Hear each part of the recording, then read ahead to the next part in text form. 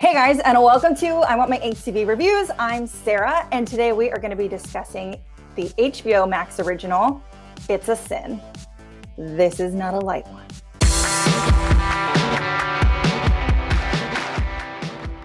Awesome. Before we get started, make sure you like, subscribe, share this video with your friends. This one is really important to talk about. And before I get started on the dive-in, I actually brought a really good friend of mine on because I feel like there's some things I can talk about and other things I need help with. So I'm introducing a new cast member to the Smells Like Teen Angst team. This is Eric Bridges. We have been friends forever. And, I felt it was really important to bring someone that's a part of the community to talk about this incredible series. But first, Eric, introduce yourself. Why should people be excited that you're here? Well, my name is Eric, as you said. You can find me on Instagram as Chefin' at Home or on the Indigo Chameleon, where I play D&D in a very open, accepting community, which is pretty important for me. I'm a huge nerd, as you can see behind me. These were painted for me, commissioned. But yeah, no, it's I'm excited to be part of this and talk about this really important miniseries. Yeah, Eric and I text each other constantly about things we're watching. We watched To All the Boys, I Love Always and Forever, and he was very upset that he did not get to talk about that one with me. Yeah, I mean, Noah.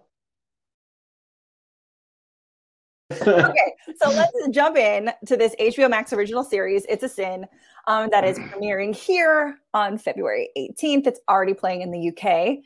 For those that might not know what this series is about, it is about a young group of friends coming of age in the 80s in London during the AIDS epidemic. I really enjoyed this series. Eric, what did you think? Yeah, I loved it. I mean, it's as you said, not light at all. It is some heavy watching, but honestly, once I started, I plowed through the entire series in a day. It is so good just to kind of experience.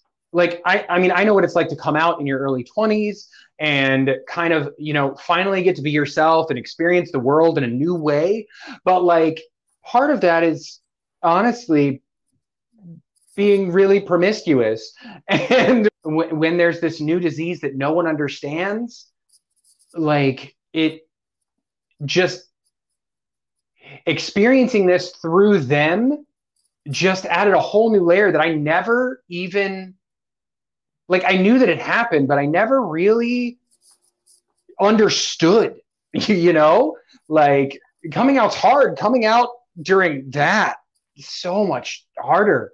But it was so interesting to watch, and these characters are so rich and developed, and they are characters who happen to be gay, not just they're gay. It's really, really good. Yeah, and we talk about how this is done by the Queer as Folk people, right? Mm-hmm. And you can absolutely tell by the core group of friends, I feel are written kind of similarly.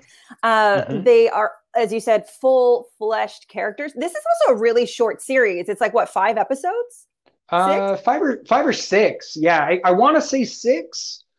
I feel like it's the perfect length because for such a heavy subject, it would be really easy for this series to get kind of preachy and kind of drag on.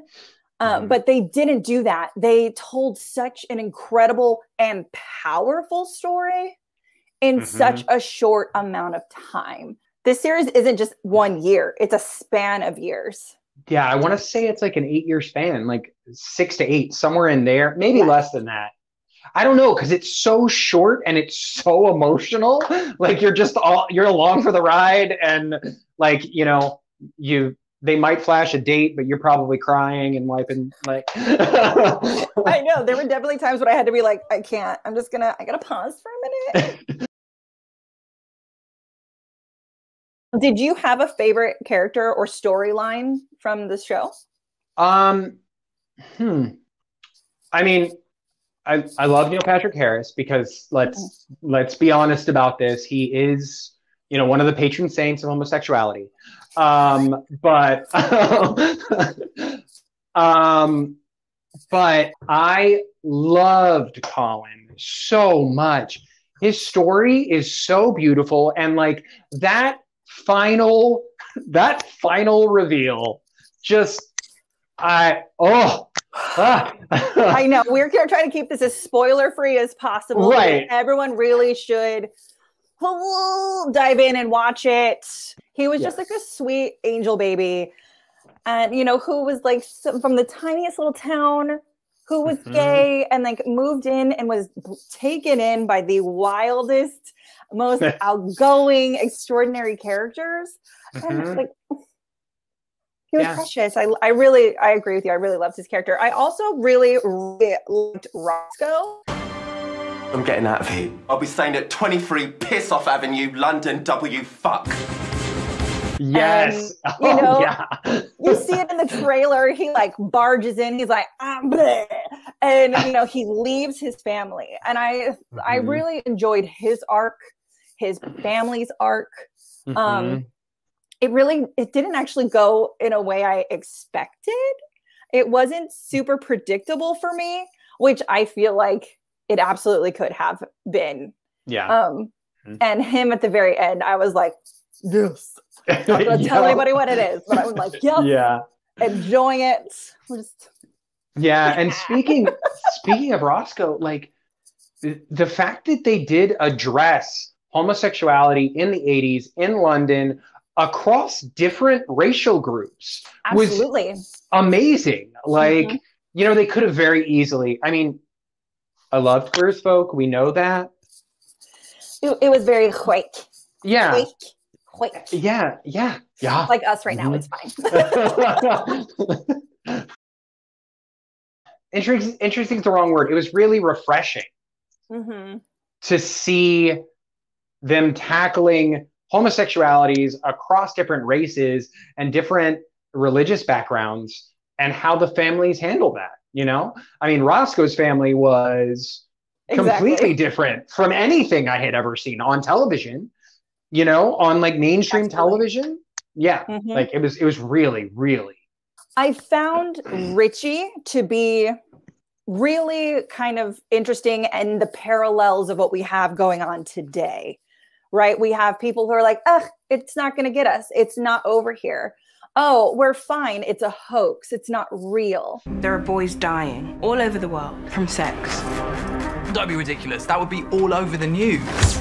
And then there comes that spiral of shame of once you realize you were wrong. And his character, I thought, handled that so well. And it really kind of got to me the way he talked about how he felt he deserved it because of, you know, how it happened for him.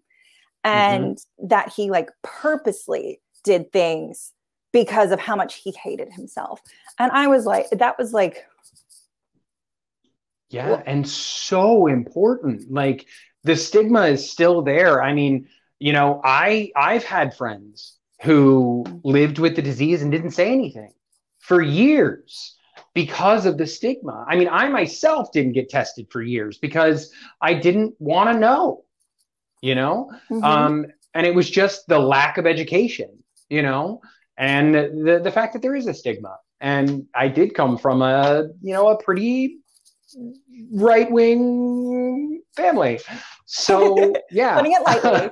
Just putting it lightly. So yeah, it's such an important story to tell. And then to contrast that with people who are very informed on their sexual health and, you know, their relationships.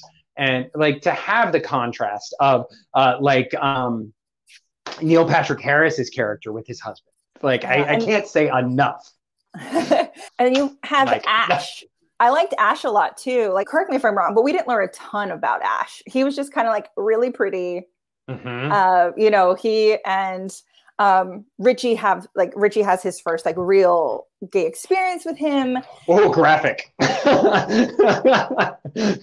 Yeah. And I even text you afterwards, and I was like, I just need to clarify what I just saw. And you clarified for me, and I was like, I was almost right. And I was like, no, you're on the right path. You're not quite there. Like, it's definitely a little worse than you expected. Like, you guys, when you watch it, you'll know exactly the moment we're talking about. There will be no questions. But it is another thing. Like, I mean, they kind of handled it a little bit in Queer as Folk. Like, they got a little bit more detailed with, you know, the ins and outs of learning about sex from your partner, because they don't teach you these things in school. Like, yeah. That was definitely not covered in my sex education. Barely anything was covered in my sex education, to be fair. Yeah. And then you have Jill, who was like the best friend. We all exist. So we're in every gay friend group. Yep. Your female ally that is there for you and rooting for you. And like, I honestly didn't know. And this is, I think, also just because this was way before my time when this was all happening. I was like 6 or younger, you know, that there were people who were dying of this disease alone. And she was of a group that went to spend time with them in the hospital so that you wouldn't be. And she was also there fighting for everyone, because people were put into like jails, like, you know, like hospital jails. I didn't know that. And like the fact that this is taking place in London, which is not where this started. Like, you know, we don't, as bad as it is to say this, like, we don't teach this in our schools. Like, I didn't realize that because I've never done the research. Like, you know, and like, I would be really interested to see an American version of this show. Which to could see be what happened here. Absolutely. That could be a season 2, you know, like see what it was like in the States of where it was going down. Cause you know, you have that one character who Jill asked him when he went to the States to get all of this information when he went to New York, you know, all the pamphlets and things. Cause here we were the ones that were like, this is murdering an entire group of people. And we need to do something about it. And everyone was like, well, this is a thing that's happening. And we don't know. Like, everyone thought it was like respiratory. No one understood that it like was sexually transmitted. It was like, what a scary time. And like, it would totally follow, you know, the Queer as Folk group, because the British series came out and a few years later, the English, you know, the American version came out, which, you know, I was like, 16 and hiding from my parents watching it like 10 o'clock at night. But you know, it's like that show just sparked my love of Hal Sparks. It's all good.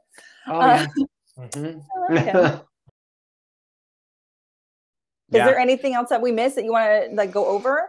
I don't think so. I mean, we covered the beautiful characters, the beautiful background that they've set this story in, the fact that they've addressed things that I've never seen addressed on television in general, and like I, as a gay man, like learned a whole lot, like that I didn't know. Like, I didn't. There's no gay history. Like, we don't get taught gay history unless you go out and look for it or you see it on TV. We don't know. We don't know our background. We don't know our history. I mean, we know the big things. We know Stonewall, you know. We know about the AIDS epidemic, you know. We know about Roman gladiators. Like, I mean, it's really great to see something based in reality that paints the alphabet mafia in a way that makes us human. Like, all the things, you know, and the fact that we're generally, not to get on a soapbox here, but generally we're experiencing all the things that straight people experience in high school. You know, your first relationship, your first sexual interaction, you know, talking to your family about your first relationship. We experience those things in our 20s generally.